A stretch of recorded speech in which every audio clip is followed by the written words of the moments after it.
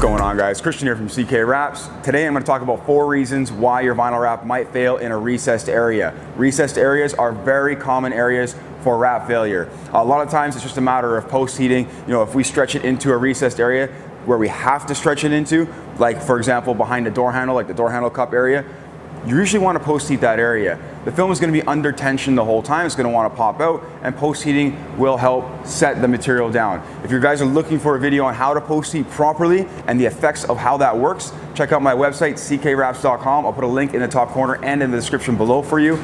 It shows you how to post heat and the effect of post heating. Is amazing how well it works. Let's move on to reason number 1. Reason number 1 why your wrap might fail is because of an unclean surface. You want to make sure that you're prepping your panels properly. Make sure you're using some kind of a surface prep, at least 70% isopropyl alcohol or something similar offered by any particular brand for that matter. You know, we have to strip wax, grease, oil off of the surface. If we stretch the film into that area, into an area that has contaminant on it, like grease or oil or wax, the film isn't going to adhere as well as it should. So we have to make sure we strip everything off, and that will give us a much better adhesion level when we go to stretch our film into that area. That is not the only reason why a wrap can fail in a recessed area, but that is one reason why a wrap will fail in a recessed area. How to check for that? Well, if you go to push the film back down, you keep pushing it down into that recessed area, you heat it, you push it down, you heat it, you push it down, and it just seems to want to lift all the time with no visible sign of anything underneath it, you know, no texture of some kind, basically dirt or maybe paint lifting off or anything like that. You don't feel anything, and it's just very smooth, and the wrap is snapping out of that area very quickly. Most likely you have some kind of grease, oil, or wax underneath your wrap. You're gonna have to re-wrap at that point. You don't really have any choice. So that is one reason right there. I'm gonna use Tack Reducer, Vvivid Tack Reducer as grease in this situation, okay? We're gonna take my cloth and we're gonna make sure we give a fair evaluation here. This way I'm going to clean off about half right here, and then I'm going to add the Tack Reducer to the other half over here.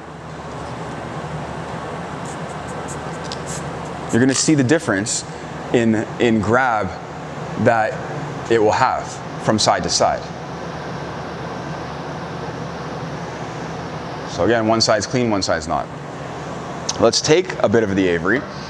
The Tack Reducer is a wonderful product. You just don't want to put it into an area that's recessed, because if you have to stretch the film into that area, what's going to happen is you're going to end up having the film pop out or lift out of that area.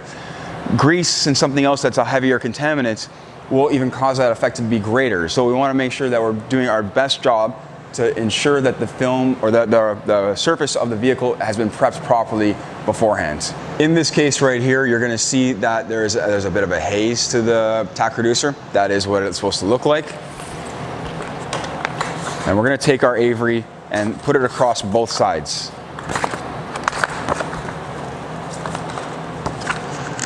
There aren't many other ways that your film is going to fail in a recessed area. These are the main reasons why it's going to fail. Okay, it's the things that I've covered today are the main reasons.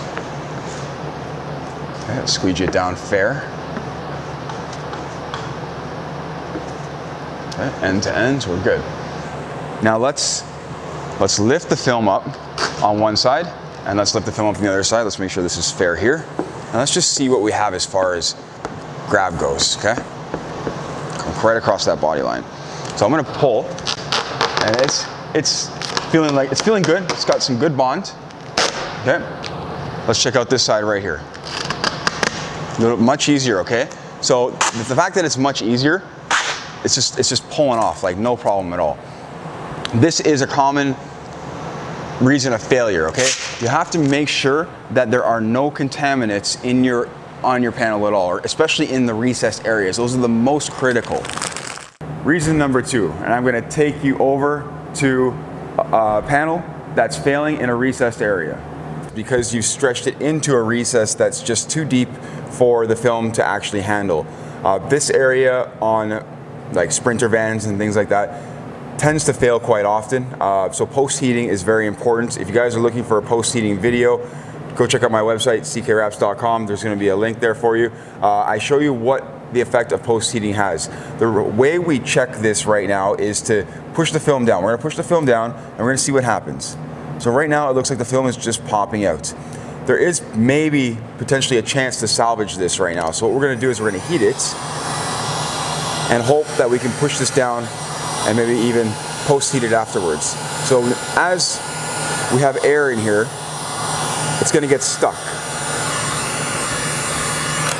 Right now I can see that there are no real glue lines or glue rings or anything like that, which means, like, to me it looks like the film hasn't separated from the adhesive, and on top of that it also shows me that the paint isn't lifting off and there's no dirt behind it. So could be one of two things here, just too much stretch for the actual film, or this area wasn't cleaned properly. So we're gonna poke a little hole there and get in there and heat it down. Same thing with this guy over here. Poke a little hole, heat it, push it down. Now what we want to do is we want to post-heat this, okay? Is it going to be perfect? No, because I can see now I'm starting to get bubbles over here. This area should have been done a little bit more thorough in the beginning. Well, we would have just heated the area immediately after, and then we wouldn't be dealing with this right now.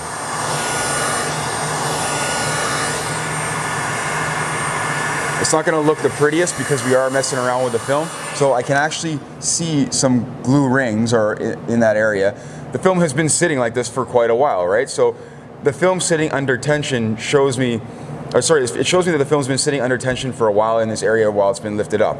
That's why we have a slight glue line there and there, really low. I even still have a couple of very small bubbles. These are actually very tricky to get out because when they get very small, the glue tends to not let the air out properly. But it is working, it is getting a little bit better, okay? So you're able to fix this in this case. Not perfect, like as you can see. We can see the finish is not the greatest, but we can get the air bubbles down and make the finish a little bit more presentable. To avoid this, we would have post-heated right after installing, and we wouldn't have most likely had this issue.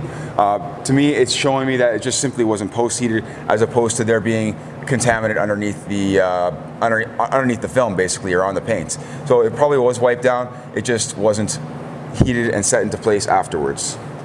And that's reason number two. So reason number two, you can actually check to see how the film is sticking into the recessed area. If the film is still sticking into that recessed area and you can push it down and it seems to not want to snap out right away, most likely you just didn't post-heat that area properly, or in any kind of other case, slap some primer 94 or adhesive promoter into that area.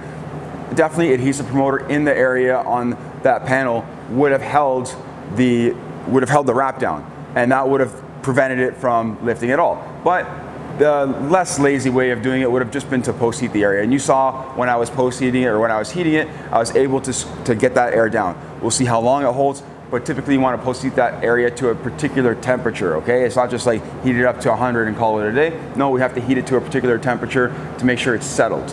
And that will reset the memory in the film. Let's move on to reason number three. Reason number three is a less common reason, but if it ever happens, you'll know.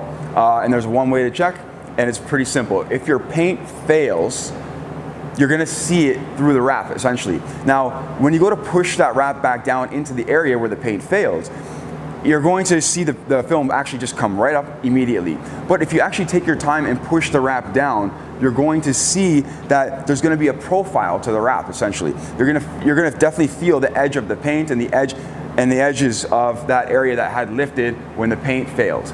Okay, that isn't so common, but it can be more common on repainted or resprayed areas, especially from bumpers. Front and rear bumpers, they tend to be resprayed without anyone ever knowing, because they got into a little fender bender in a parking lot. People think their car's in great shape, but it was just a little fender bender, so they just got resprayed, and they don't do that great of a job usually with a respray as opposed to manufacturer straight from the car manufacturer. They do a much better job.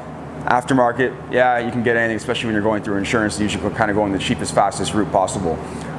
Again, being able to check that is important, because you actually have to know if it's your fault or if it's just the substrate itself. If it's the substrate itself, it's not your fault. You're not really going to warranty that. There's nothing you can do about that. The wrap's going to have to come off the car. The customer will have to go get it painted properly or resprayed, and then once the paint cures, they're going to have to bring it back and have it rewrapped.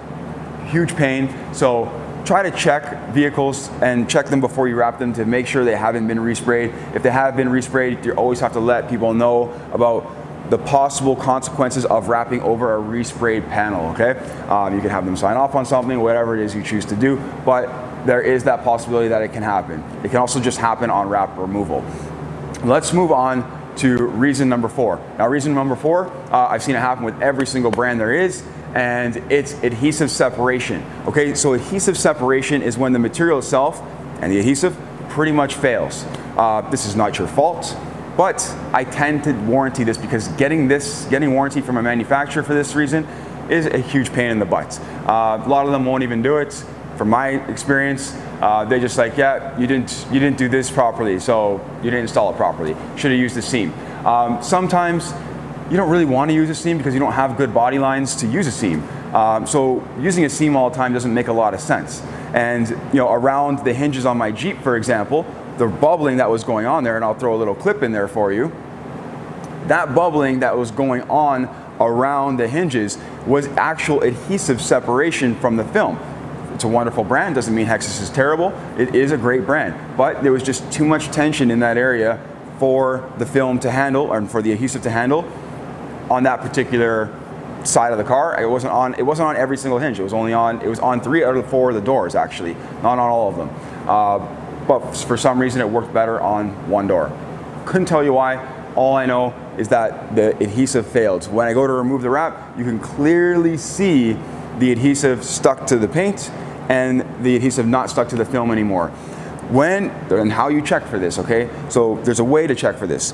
When you push the film down on those bubbles that you see bubbling up, you're going to actually feel like a ring for the most part. It's going to be like a glue line, a massive glue line, really thick, pretty heavy, and the film is going to pop out right away. It won't feel the same as paint because the edge won't be, or sorry, it's paint failing because the edge won't be as sharp or jagged. It will be more rounded and smooth for the most part because it's just glue, and it's like a balloon, it's like a bubble, it's just bubbling up. While paint will be different. Paint will chip off, so you'll feel more of a jagged edge for the most part with paint than you would if the adhesive just failed. When the adhesive fails, and these things just take a bit of experience. So these are ways to check to see if it's your fault or if it's the actual substrate or material. 2 of the reasons you weigh against you out of the 4, it's your fault if you didn't prep the surface properly, and it's your fault if you overstretched basically without a seam or without post heating when you should have used a seam or post heated. That's your fault.